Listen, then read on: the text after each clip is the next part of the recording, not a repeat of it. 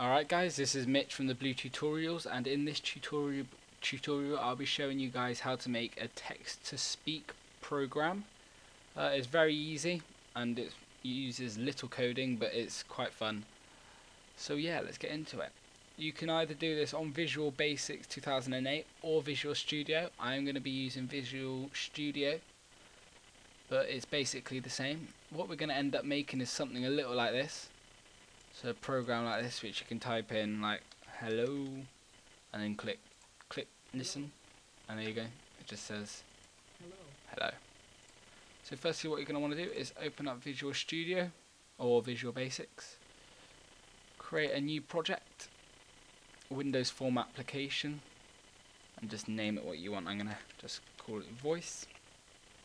Click OK. Now up will come your form. So this is basically exactly the same as Visual Basics.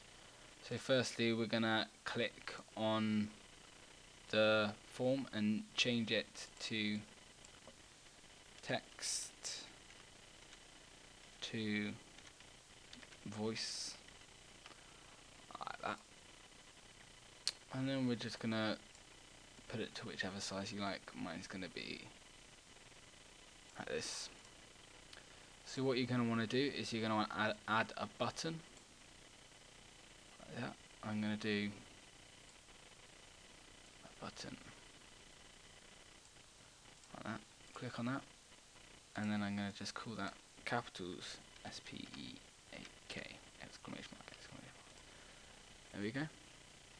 Now you're going to want to add in a rich text box. There we go. Do this to whichever size you like. Do mine like that.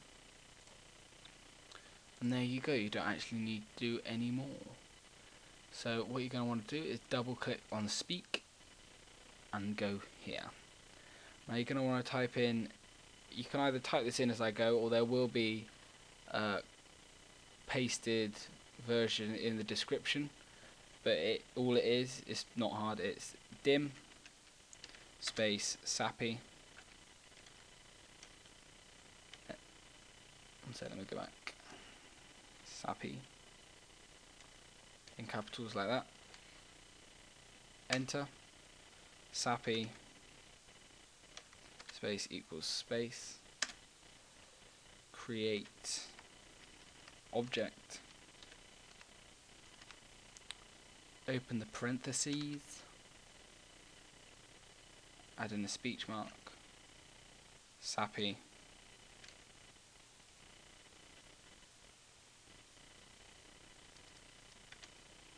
this one doesn't have to be in capitals, sapi.spvoice,